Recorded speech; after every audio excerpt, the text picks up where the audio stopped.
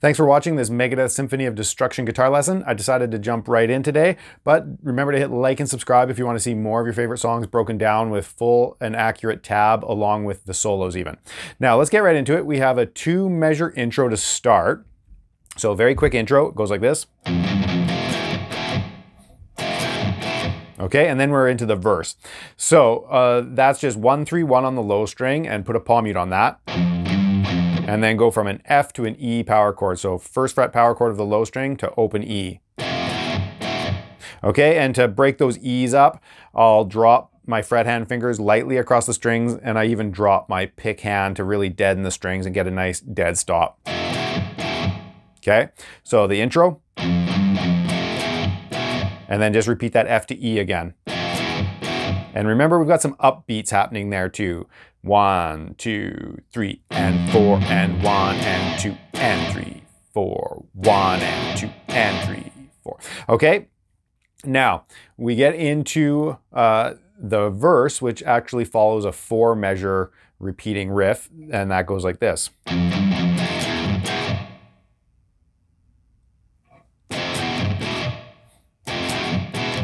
Okay, so just more of the same. It's just a repeating 4-measure thing though. So we start off the same with that 1-3-1, and then just F to E's, okay? And we play that 3 times through respectively, and then we get to the pre-chorus. Okay, so I think that you probably understand that riff. There's not a lot to it, right? So let's move on to the pre-chorus riff. I'll give it a quick play and then we'll break it down.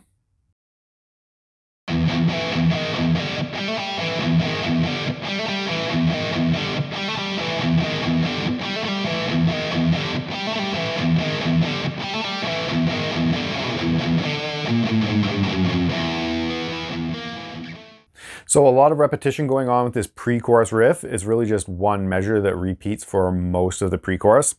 And we start off with 2 palm muted E chugs, and then a ring finger bar on the 7th fret of the A and the D. And then we're actually going to take that bar down chromatically to the 6th frets and the 5th, and then chug an open E in between each. So E chug down to 6, and the E chug down to the 5th frets barred there on the A and the D. Okay, and then there's a brief half a beat dead stop there. And then a little quick hammer from 5 to 7 on the D string, back to 5, and then we can repeat.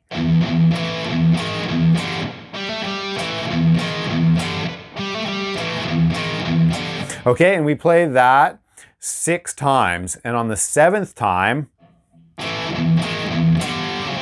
we're gonna slide the 5th fret bar down, and then,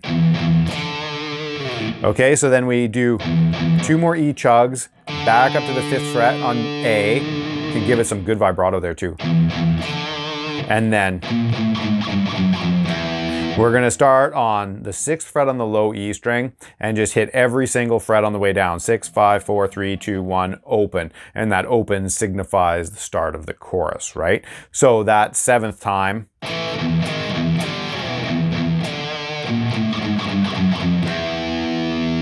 okay, and then we're into the chorus.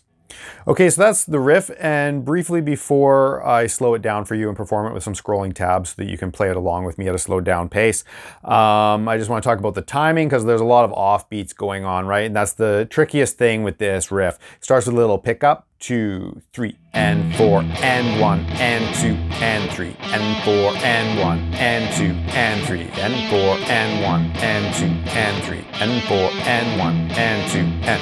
Right, so we're just nailing all the upbeats, the ends, okay? So that's the biggest thing to be aware of with this riff.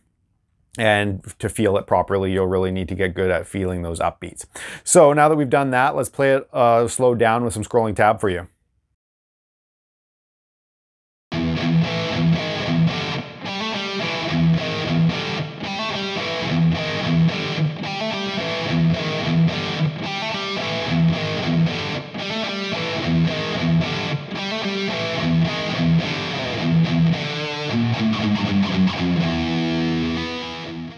So there's the main rhythm guitar for the pre-chorus for you. And as mentioned, there is a harmony guitar in the pre-chorus, mixed really low, but it is there. So I'll give that a quick performance and then we'll break that down.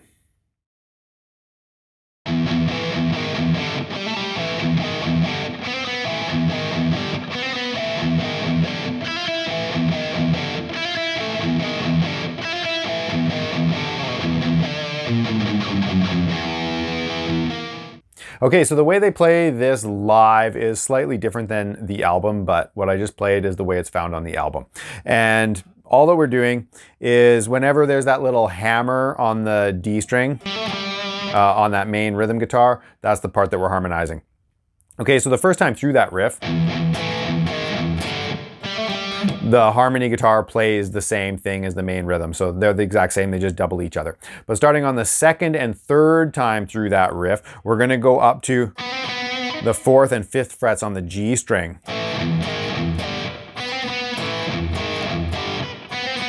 And then what's the 4th, 5th, and 6th times through, we're gonna go up to 5 and 6 on the B string.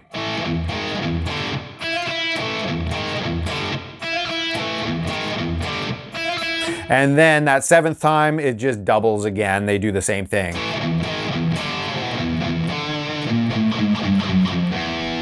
Okay, so that's the way it is on the album. And just to quickly go over live, because you might watch them play it live and it's very slightly different. The only thing live is that you would just play twice in each location. So you double that main guitar twice at that first position on 5 and 7 on the D string. Then you go up twice to 4 and 5 on the G string, twice up to 5 and 6 on the B string. So you just keep it nice and even, right? 2, 2, and 2, and there's your 6 repetitions, and then finish it off with the chromatic thing down the E string. And that's how they're playing it live.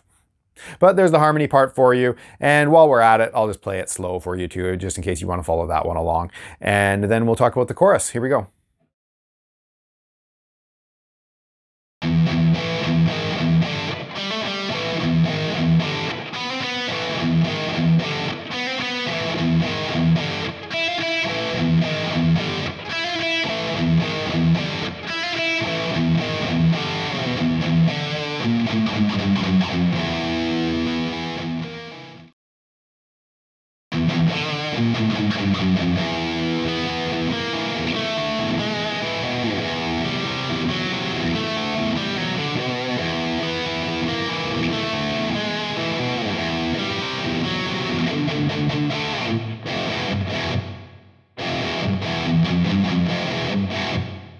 I really like the chorus riff. I think it's a lot of fun to play, but it also is probably the trickiest riff in the song.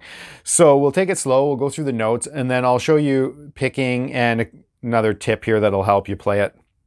But we're going to start with this power chord on the 7th fret of the A string. It's an E power chord. So we have the open E, and then that E on the 7th fret of A, and B on the 9th fret of D. Okay, so what we're going to do is start with that. You know, the chorus starts with that open E ringing. And now we come up to the 9th fret on D and the 7th fret of A, just kind of arpeggiating that power chord. Hit that open E underneath it again, and then move down to the 8th fret on the D string. So you're going from your pinky to your 2nd finger, and you're just going down those 3 strings again. So nice and slow. Now we're going to move down to a D power chord, 5th fret of A, and we're going to do that same thing where we start with the power chord and then chromatically move that note down 1 to our 2nd finger, okay? And you hold that out a little bit longer than the other ones. And then you're going to have to do a little 3rd finger roll down the 7th frets of A and E. Slide it. Come down to a C power chord on the 3rd fret of A, and we're going to do that same trick. Okay, where we go from our pinky and arpeggiate that power chord with the low E underneath. Then down to your second finger on the 4th fret. And then we come back up to D and arpeggiate down that power chord again. And then we have a little sliding arpeggio figure. So slide from 5 to 4 on D, 5 on A, and then 7 on the E string. You want to get a nice little vibrato on that bottom note there. Okay, so the first half of the chorus so far.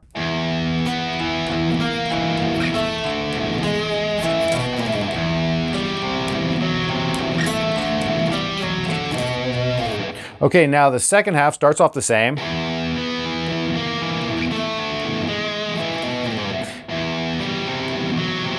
Right there, we're just going to come up to a D power chord. And just chug it. 1 and 2 and 3. Slide. And we're going to get back into our verse that way, okay? So the second half of the chorus, once you have the first half, then the second half is pretty much right there, right? It's just that last measure that's changing. Okay, so let's talk about picking pattern then. He starts with a downstroke, and then he actually uses upstrokes on these arpeggios with a downstroke on those E's again.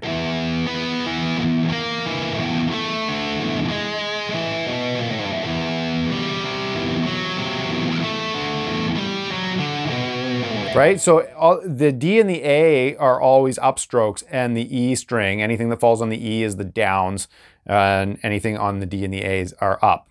Okay, now another thing that gets that riff sounding right is that we want everything ringing together, but we don't want to put 0 palm mute on, or else it gets really muddy.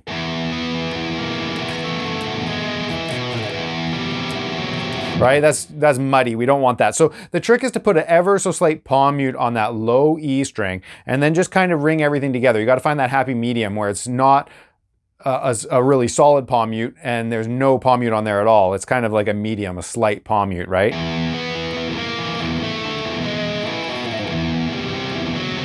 You just want to control that low E string so that it's not, you know, overpowering everything by ringing low under there. So it might take a little practice for you to get that right. But then you don't want to heavily palm mute it either, or else it'll sound really staccato and disconnected, like.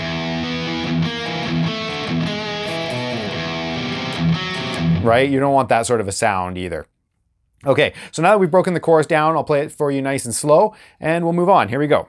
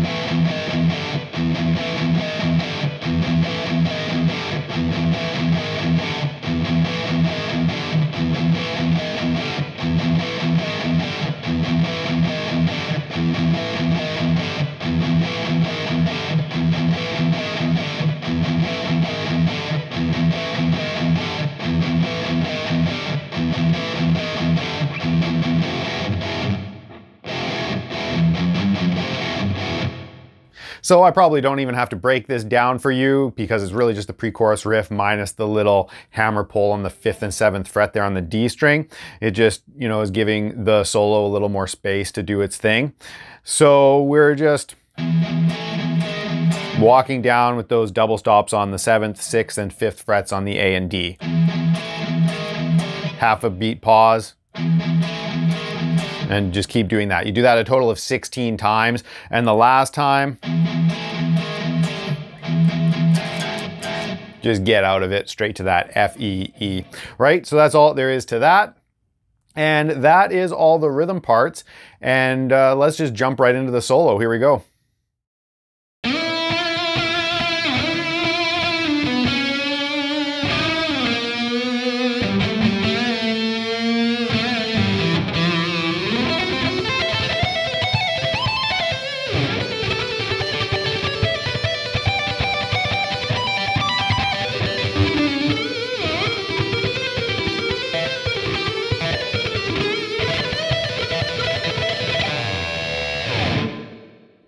So Marty Friedman ripped out a really cool solo on this one. Really like it a lot. It's got a lot of arpeggio stuff going on, which I'll explain as we get there. And this first lick, this first phrase, has a lot of half-step bends too. So our first thing goes like this.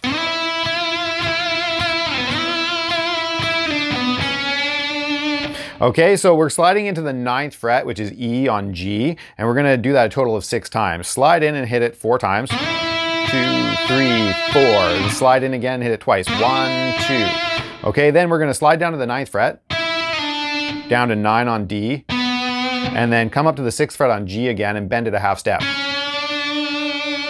Don't be afraid to get a little vibrato on that too, right? So once again, that first little lick.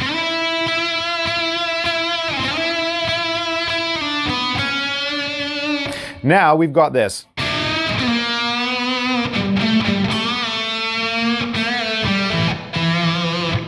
Okay, so what it is a very quick unison bend. We're gonna fret the 5th fret on B and the 7th fret on G. And we're gonna bend that 7th fret up to match the pitch E so that we basically are hearing a unison pitch, right? And then we're gonna slide down to the 3rd fret on G, but bend that a half a step. Right? Friedman likes to do this sort of thing where he's bending outside the scale and does a half step bend to get back in. It's got that very cacophony sound, right? Him and Jason Becker did that sort of playing a lot. They do that sort of thing. So there's a nice vibrato on that on the recording too. And then we go put a palm mute on this, open G, 2nd fret on the G string, open G. And then so you grab the 2nd fret on G, yank it up a half step, release, and pull it back up slow. And then do it fast again. Okay, so that's open G. And then we go 2nd fret on D. Okay, and it's kind of a bounce. I see a lot of tabs saying that there's an open D palm mute in there, right? But it's not. It's just like a little bounce, and it has a little, adds a little bit to it when you got it just right. Okay, so let's play that whole phrase nice and slow for you.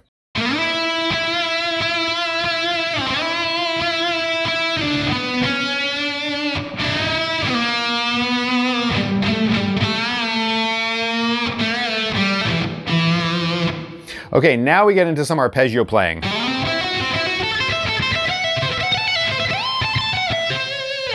Okay, now I'll just quickly explain what we're gonna do. Hopefully this opens up the doors for this lick not to be quite so complicated, because at first glance it can be like, a little complex, right? But all that we're really doing is taking an A minor arpeggio up the neck and adding an F sharp into that as well. So the 6th degree, a raised 6th. So you could kind of almost see it as an A Dorian type thing. If we take this A minor arpeggio, right, very sweet pick friendly one, but some of you might recognize that as being in the C minor shape, right? If you know the Cage system, it's A minor in the C minor shape. If not, that's okay. It's just a very good arpeggio to know. But what we're gonna do, we start with that in that position, but we're gonna add an F sharp on the 11th fret of G. So we actually have this arpeggio.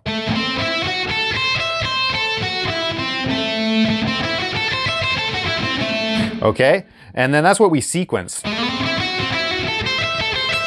Okay, that's the start of the lick. We're just playing that arpeggio, but kind of sequencing it in a hemiolic type fashion. So we slide in to the 10th fret on D, and then 9 and 11 on G, and repeat that. There's a little hammer there from 9 to 11 the second time. And then we move up to the top 2 strings, the B and the E string in that arpeggio shape. Okay, and that's just 10 on B, 8 and 12 on the E string, and repeat that. Right? Picking I find is very important. Now, I'm not saying that the picking that I'm suggesting is 100% right. I'm sure there's other ways that you could, devise to get through this, but this is what works for me. So if you're really struggling with the lick, and not quite sure what to do, I would definitely suggest following my picking and seeing if that works for you. But it might take a while to get, and it is an economy sweep picking kind of style, right? I just found that alternate picking wasn't working for me. It was sloppy, very hard to get it tight, but this picking seemed to make it flow for me. So just practice those picking strokes nice and slow. Okay, so that's the first part of the lick. Okay, then we move up to another position, and again, we're just playing with an A minor arpeggio. Remember, that's all we're really doing is moving A minor arpeggios up the neck. So now we've got this basic A minor shape. Right, another sweep picking friendly one, but we're gonna include the F sharp there again on the 14th fret of the E string. So we've got that little arpeggio shape that we can play with. So we're gonna slide into 14 on the high string and then do a quick pull off to 12 down to 13 on B. Okay, back up to 12 on the high string, 14 again, and then really quick pull off here between 17, 14, and 12 on the high string. Come back down to 13 on B and back up to 12 on E. Okay, and that's all we have to do in that position. Now, we get up into our final A minor arpeggio position up at the 17th and 20th frets. So we've got this A minor arpeggio here.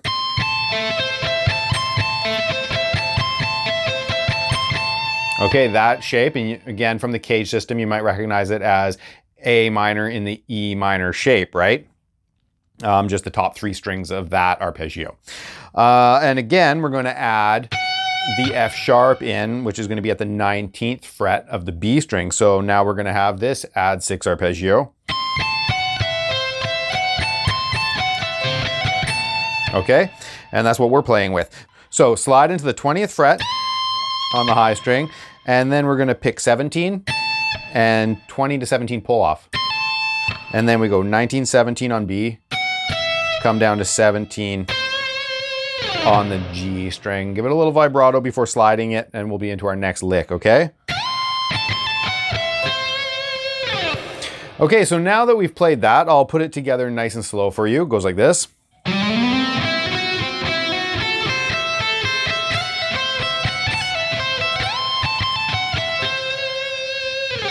So just the timing of that lick can be a little bit tricky. You know, some of the notes are held longer than others. So it's not a lick that you can count, and it's not even a lick that can be transcribed 100% correctly. You really just have to get a feel for that. So I would recommend listening to the original recording over and over and over until you can nail that. Okay, now we get into our next section. Let's just talk about those 2 measures. It's really based around the E minor pentatonic. We're going 12 to 10, pull off on the B string, down to 12 on G, back up to 10 on B. And we do that twice. And then we go 15 to 10, pull off on the B string, to 12 on the G string. Do that twice. And then 14 to 10. And that's the end of the measure. Right?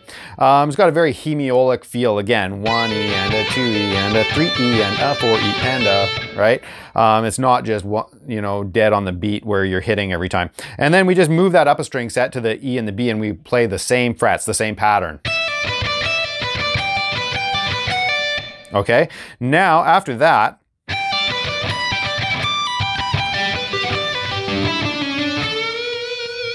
we get into G major arpeggios up and down the neck. Okay, so we start in this. I view this as G major in the A major shape. We're really just taking the top 2 strings of this. That's where we start. So it's 15 to 10 pull off on the high string, down to 12 on B, back up to 10 on the high string. Then we do a big jump up to this G major arpeggio, which is basically the G and the E shape, just the top 2 strings of that. So 19 to 15 pull off on the high string, down to 15 on the B string, and back up to 15 on the high string. Right, so we got these 2 arpeggios so far. And now we go really the top 2 strings of G major in the C shape up here at the 22nd fret. That G would be the root of that. So we're going 22nd to 19 pull off on the high string, down to 20 on B, back up to 19. Okay, so we've got those three. Now we're coming down through the G shapes again. So we're basically using G in the E shape here again, but we're gonna relocate that pitch that's up there on the 15th fret to the 20th fret of the B string. And then we're gonna pull off to 15. So on B, 20 to 15 pull off, down to 16 on G, and 17 on D. And then, okay, so I see this as being directly out of the G and the G shape right here. 15 to 12 pull off on the B string, and then 12 and 12 on G and D. Then we finish it off. Okay, we hit 14 on D, and then 12, 11, 12, slide it back and forth. And then jump up to the G string, 14, bend it up a whole step. Okay, so that can be quite a handful. And I'll just play it nice and slow for you, and then I'll just give you a couple tips here. So here it goes.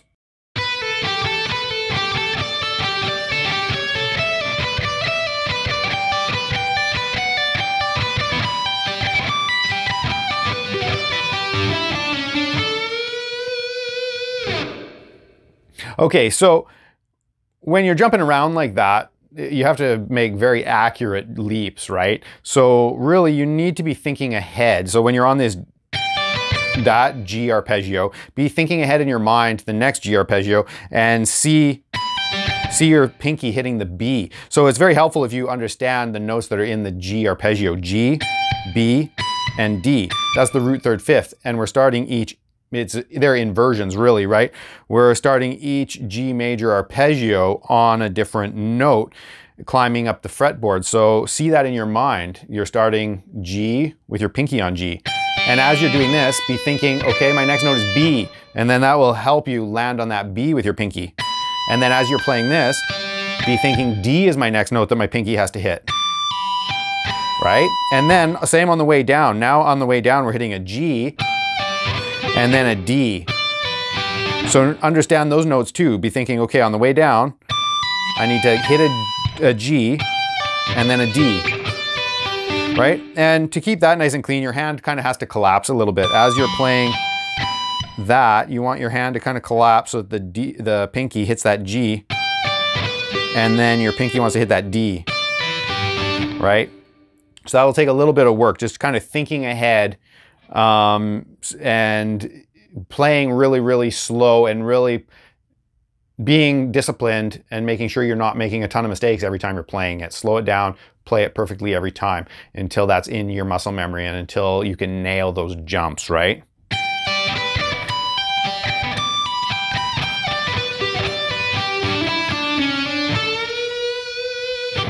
Okay, so let's move on. The next lick is this one.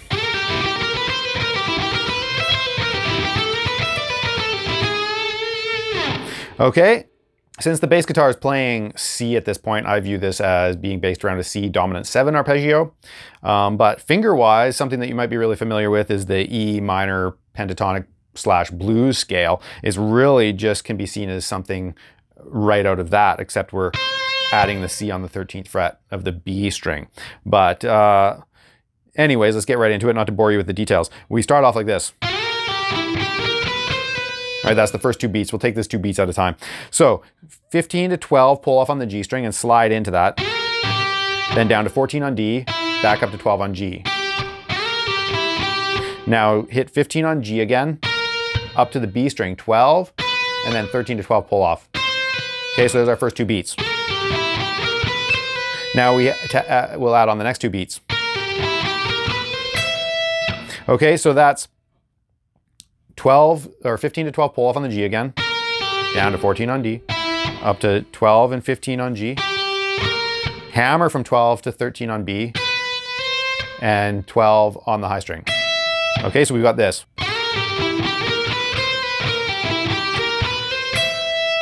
Okay, now we have this. Okay, 13 to 12 pull off on the B string, 15 to 12 pull off on the G string, 14 on D. And now we're gonna go 12, and then that's on G, and then 14 to 15 hammer. Okay, now, so let's put that together so far.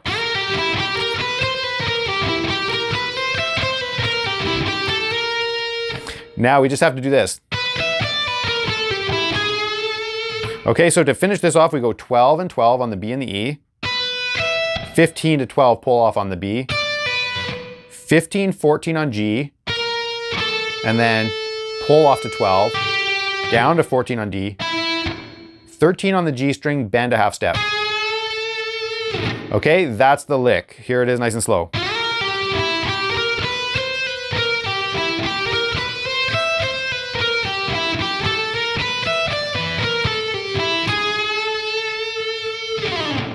Okay, again, you might want to follow my picking suggestions for that lick if you're having trouble figuring a pattern out that works for you. Okay, now we get into our last lick of the solo, and it's a pretty quick one. It's based off of this very common rock lick. Right, a little repeating pattern, but he's got a little trick in here. I find that a lot of tabs miss this nuance in it, but it is important to be able to play it accurately like he does, and it actually makes it easier to play fast. And it's almost, there's some economy, almost sweep picking in this lick too, to get it just how he plays it. So we start off like, I'll just play the lick.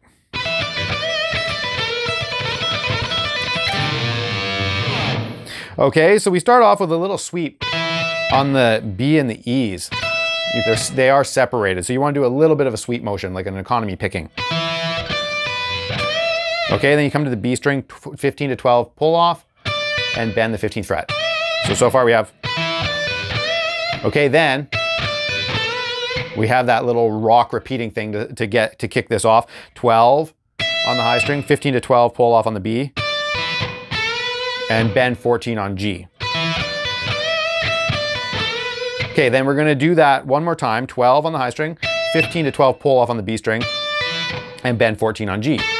But this time, when we bend that 14th fret, we're gonna keep our pick moving, and we do a sweep pick through the 12 frets again on the top two strings on B and E. And then you can just come down through the strings, 15 to 12 pull off, and then 14 fret bend on that G string again, and again, keep it going. So you do that little sweep motion through the strings again, and come down to the 15 and 12 pull off on the B string. Okay, so far we have this.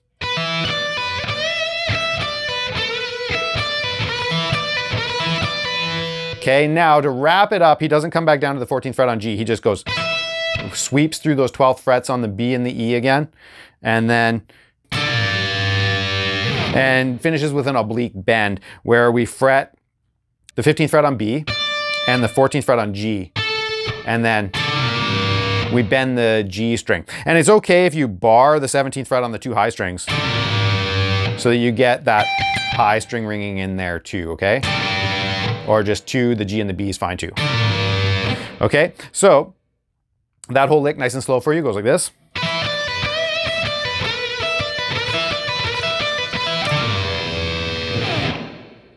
Okay, and since it's a pretty short solo, I'll just play the whole thing nice and slow all at once for you. Here it goes.